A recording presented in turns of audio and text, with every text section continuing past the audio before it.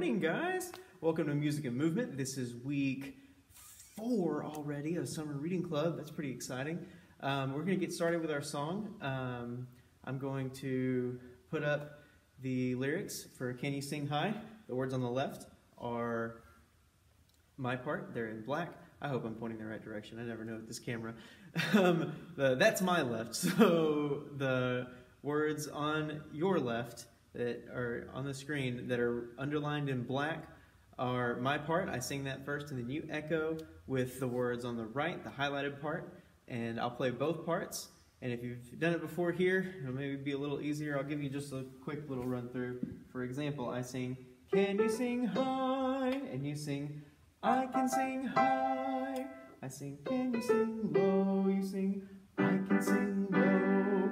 Like that. So kind of listen along, and I'll try to play your part pretty well. All right, here we go. Can you sing high? Can you sing low? Can you sing fast? Can you sing slow?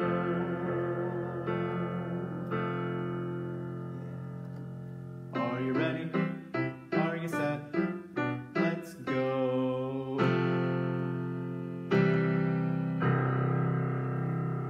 All right, there we go. I forgot to mention that last part, "let's go." You don't have to sing what I play. You just shout it as loud as you can. "Let's go!" So next time.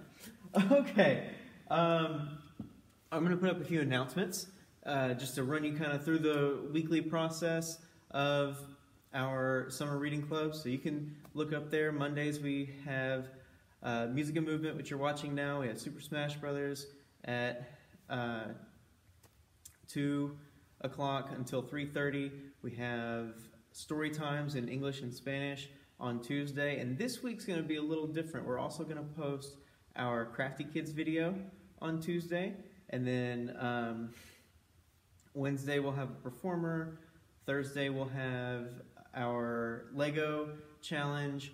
Friday we will be closed, so we won't really have anything there. But Saturday we'll have another story time, music time, and it's going to be a patriotic focus for the 4th of July, which is Saturday. And the library will also be closed that day and Sunday following. So that's the big change this week, is that the library is going to be closed this weekend in observance of Independence Day. All right, now let's move on to some singing. So this is one of my favorite songs. It is called Little Rooster, and I like it because there's a lot of really fun stuff you can do with it, and the melody's just super fun and catchy. So the first time we're just gonna sing through about our rooster, okay? And he's gonna go cock-a-doodle-doo. All right, just like this. If I can remember what key it's in.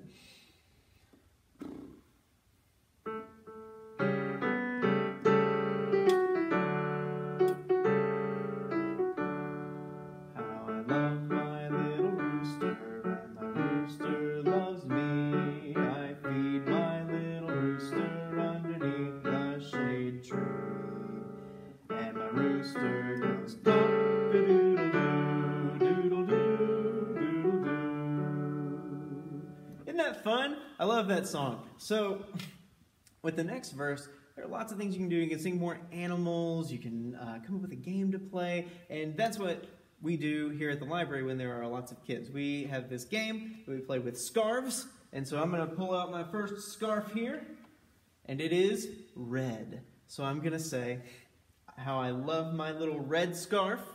I throw it underneath the shade tree, and when I throw it, it's going to go woo! And so if you have something red, like a jacket or a t-shirt or maybe your underwear, not the ones you're wearing, you know, something that you can throw, not near a ceiling fan or anything like that, that's red, that'll be all billowy like this. Maybe you have some scarves at home, stuff like that. And then you can throw along with me. If you don't have anything like that, that's totally fine. You can pick another color, or you can just say, woo! All right, so we're going to try that. Ready? How I love my little red scarf, and my red scarf loves me. I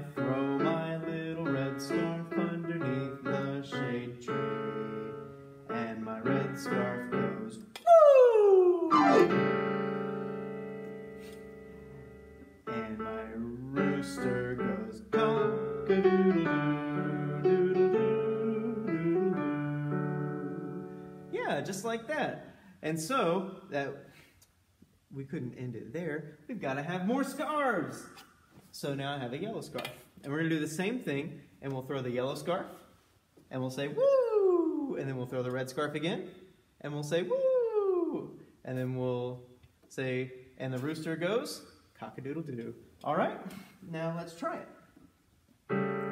So if you have something yellow at home, get it ready, and keep your red thing that you were throwing.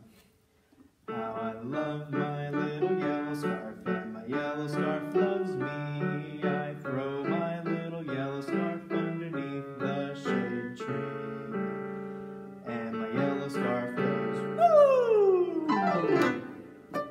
And my red scarf goes woo! It landed on me. And my rooster goes cock-a-doodle-doo.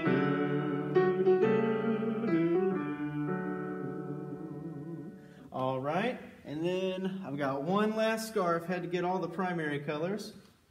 There it is, blue scarf. Okay, so find something blue. See if you can, something you can throw safely. And keep your yellow and your red. And here we go. How I love my little blue scarf, and my blue scarf loves me. I throw my little blue scarf underneath the shade tree, and my blue scarf goes woo! And my yellow scarf goes woo! And my red scarf goes woo! Rooster goes cock. Oh my gosh. And my rooster goes cock-a-doodle-doo.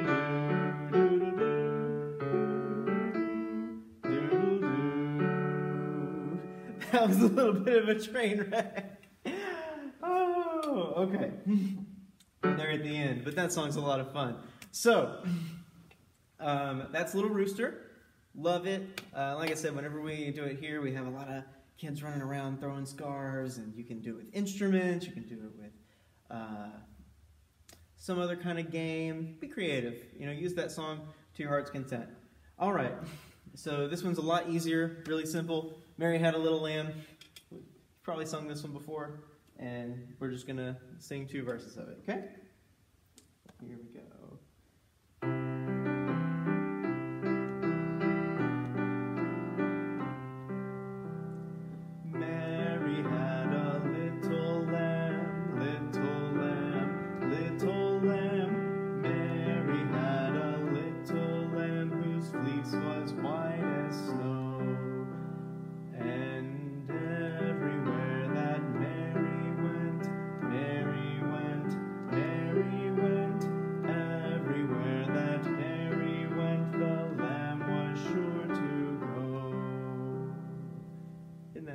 Nice little relaxing break.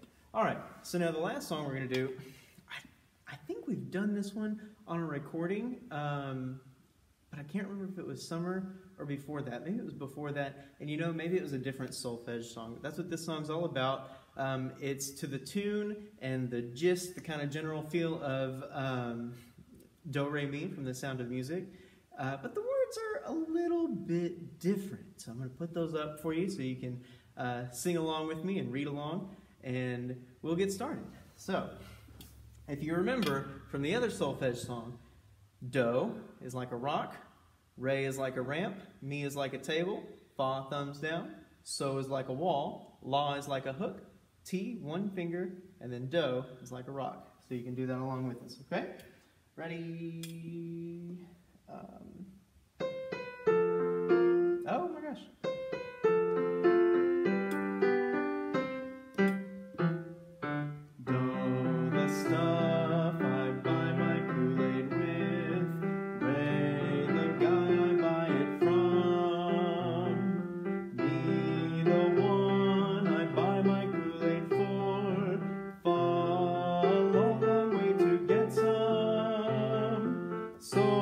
I think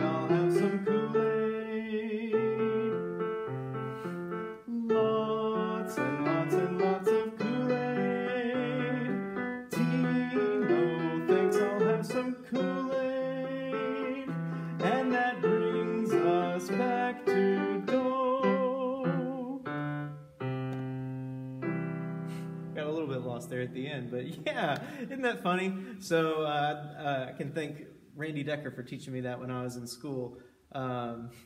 Yeah, so it's just a fun little new interpretation on the Sound of Music song. All right, so now we're going to move on to our instrument lesson, and today you can see I have the tambourine. This is a lot simpler than what we did last week with the piano. This will be a whole lot shorter, I promise you. So let me get this table out of the way, pick up my scarves and stuff.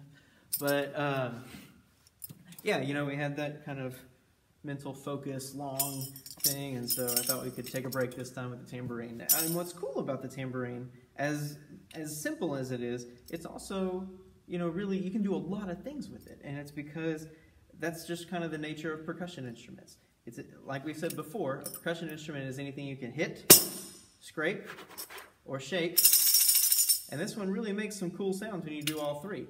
So that means we can do a lot of different stuff with the tambourine.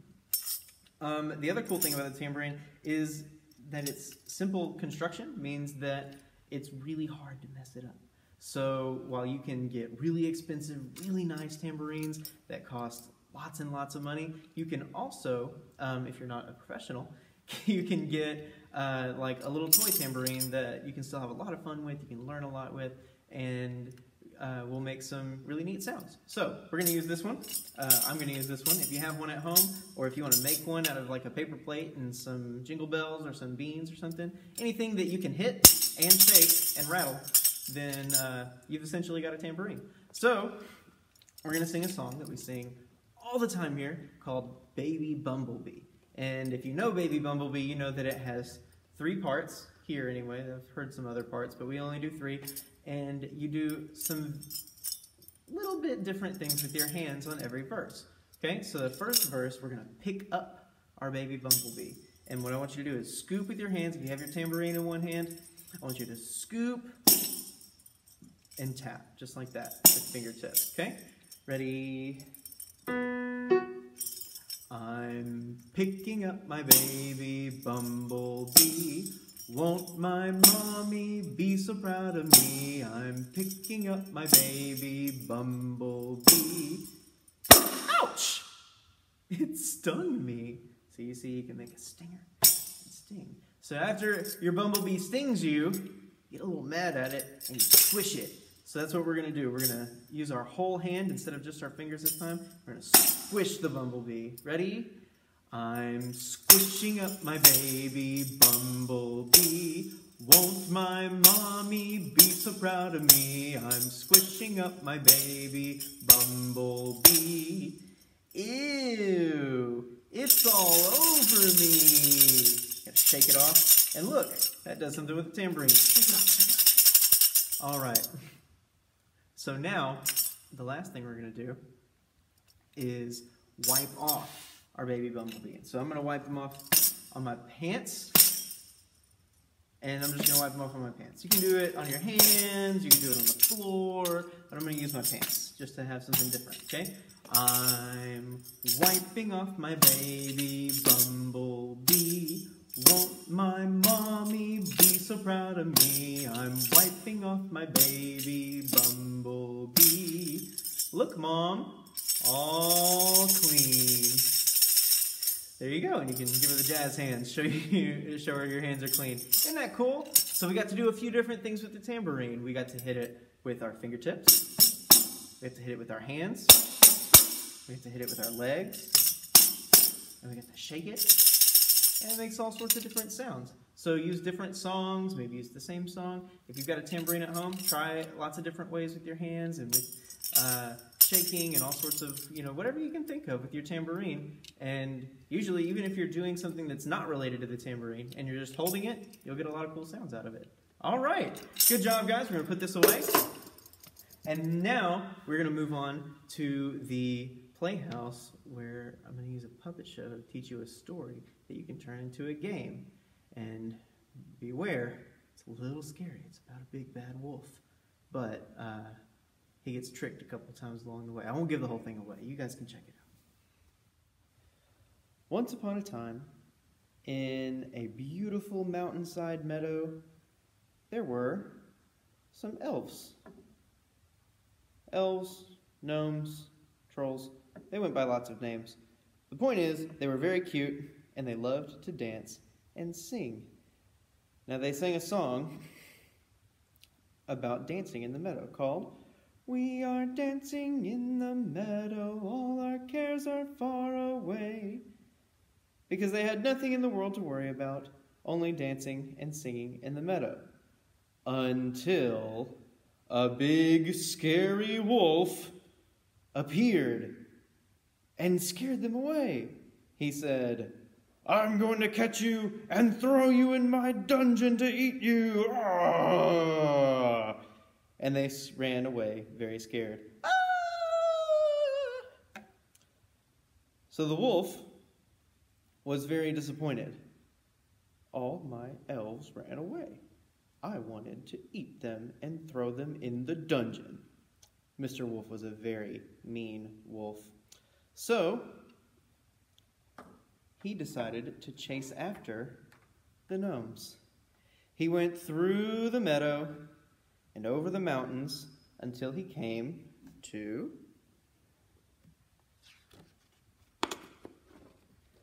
a very hot, very dry desert.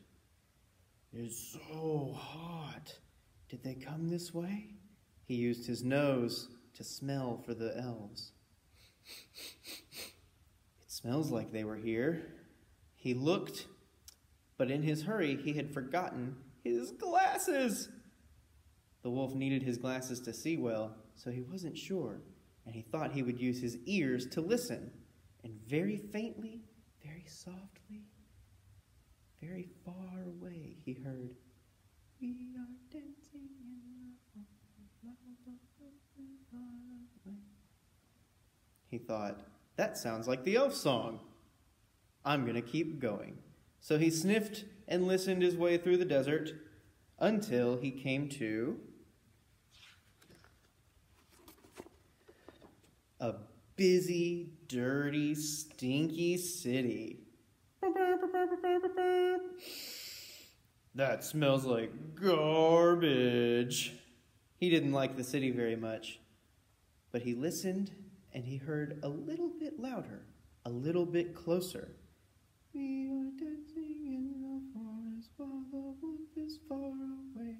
Who knows what will happen to us if he finds us at our play? I think I'm on the right trail. I'll have to make my way through the city." So he sniffed the smelly city, and he listened and heard the sounds of the streets, the cars, the people, and he made his way through until he found a deep, dark forest. He smelled. "I smell the elves." He listened. "We are dancing in the forest while the wolf is far away.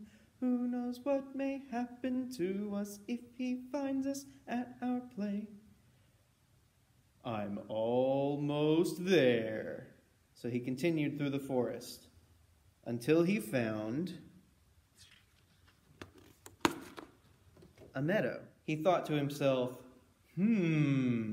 this clearing looks a lot like the meadow the elves came from. It smells like them, and it's so sunshiny and good for dancing and singing. They must be here. I'm going to wait and crouch in the bushes, and I'm going to jump out and scare them. And sure enough, the wolf didn't have to wait long before he heard, "We are dancing in the forest while the wolf is far away. Who knows what may happen to us if he finds us at our play?" The elves were singing and dancing about the wolf, and they were laughing and giggling and having so much fun. The wolf thought, "I don't like that song very much. They must be making fun of me. Well, if they think I'm not smart enough to find them, they're in for a surprise." So the wolf found one little elf who was dancing all by himself. "We are dancing in the forest." The wolf crept closer and closer while the wolf is far away. closer and closer, quietly. Who knows what may happen to us until if he roar. The elves were so scared. They froze. They couldn't move. And just as the wolf was about to snatch them up and take him to the dungeon, he froze too. Weren't there a bunch of elves here? I know I heard them singing, and I thought I saw them dancing, but it looks like just a bunch of little trees or bushes. The wolf had been so hasty in running after the elves, he forgot his glasses, and the wolf needs his glasses to see. Once the elves stopped moving, he couldn't tell that they were any different from trees or shrubs or rocks or anything else he didn't want to eat. He looked and listened and smelled, but he couldn't figure it out. Well, I suppose I'll have to look elsewhere. And he wandered off, leaving the elves free and happy to dance and sing. We are dancing in the forest while the wolf is far away. Who knows what may happen to us if he finds us at our play? But all the elves know, if they see the wolf come out, all they have to do is freeze, and he won't know they're not trees.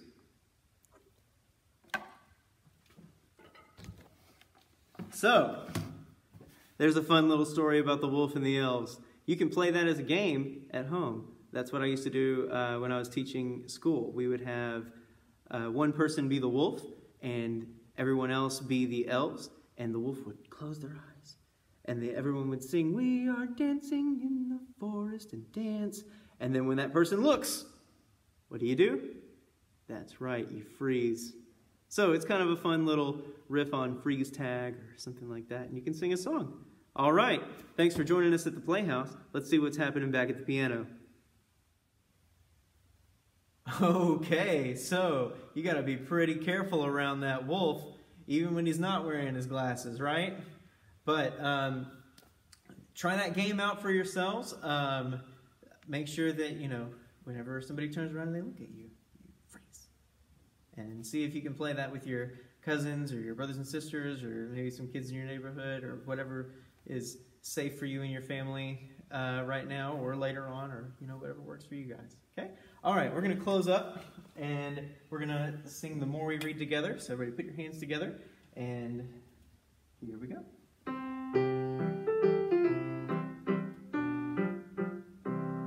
The more we read together, the more we read together, the smarter we'll be. 'Cause books make us smarter and smart kids go farther. The more we read together, the smarter we'll be. All righty. Well, that is it. We're going to sing See You Later, Alligator.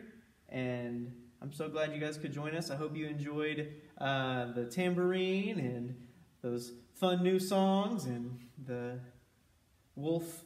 When I was teaching that play, we used to call it the wolf game. And so I hope you enjoy the wolf game at home.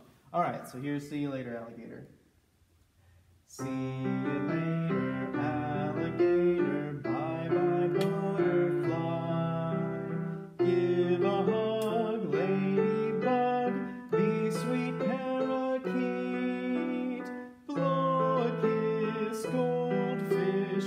See you soon, raccoon. Take care, polar bear. Out the door, dinosaur.